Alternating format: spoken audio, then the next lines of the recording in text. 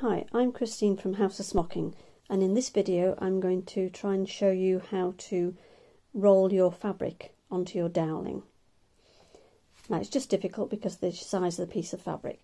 So first of all you've got to decide which way you're going to roll your fabric onto the doweling.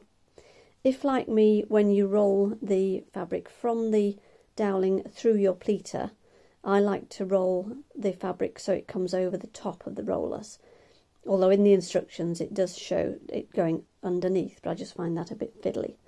And because I bring the fabric over the top into the rollers, which I'll show you once I've rolled the fabric, I need to roll my fabric with the right side facing upwards. So this is the right side of my fabric. So I take my piece of doweling. Now the longest piece of doweling you've got is ideal. So if you can have one that's wide enough to go through the pleater and go through the arm at one side, and then cover the length of your fabric at the other, that will be great. So the longer the piece of doweling, the better. So I've got a really long piece here, probably about 30 to 34 inches long. So I've got my fabric, got my doweling, and line it up straight. Now what you can do, if you want, is you can use like a low-tack adhesive tape to attach your fabric to the doweling. So, and if you set it off rolling and keep rolling. Now the important thing when you're rolling is that you keep the top edge, because this is the edge that I'm going to pleat. So you need to keep that edge, if you can see it in the screen, you need to keep that edge straight and level, because that's the edge you're going to follow. And you want to keep the other edge along here also as tight as possible. So we just roll it, keeping that top edge dead straight. And so the longer the piece of the doweling, the easier this will be.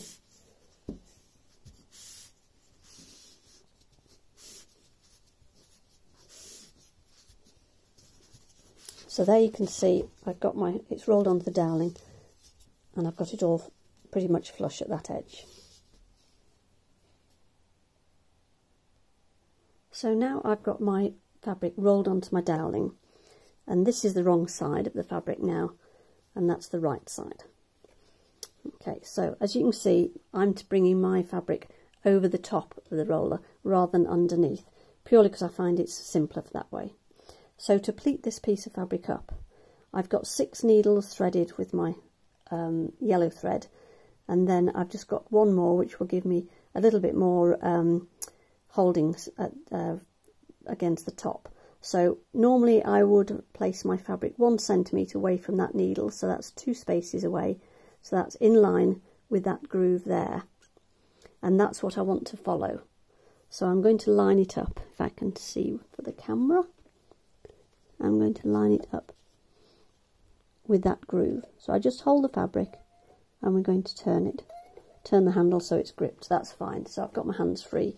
So now what I want to do to make sure I pleat this straight is I want to watch that this fabric goes through in line with that groove, okay, at all times. And because the needles stop here, so there's nothing to feed the fabric through beyond there, my left hand is going to feed it through, or help it through by easing it towards me, so that if this happens to walk that way, which it often does with some fabrics, then this hand is pulling it back in line.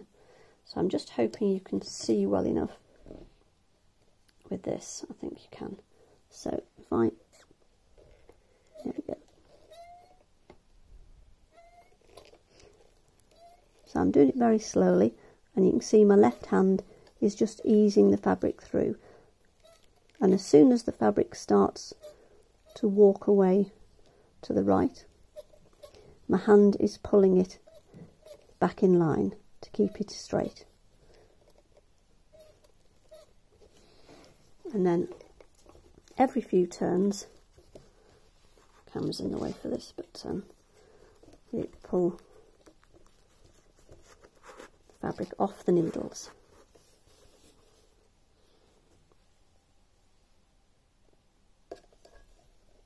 So I'm going to keep turning,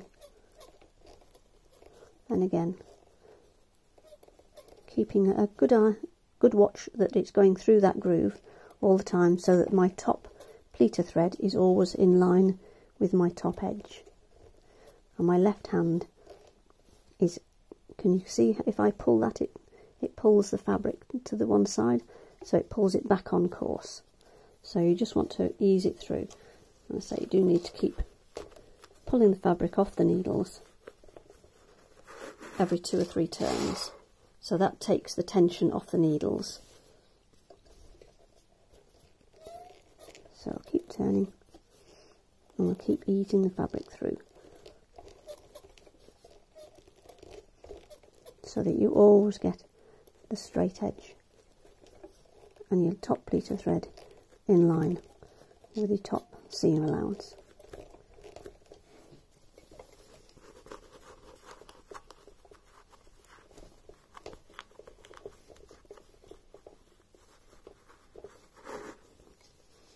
Just struggling a bit because the camera's in the way. So I've come to the end of my fabric now, and you'll see that it's all lined up with the end of my fabric, so it's finished off straight. So you feed the fabric all the way down until the threads pull clear.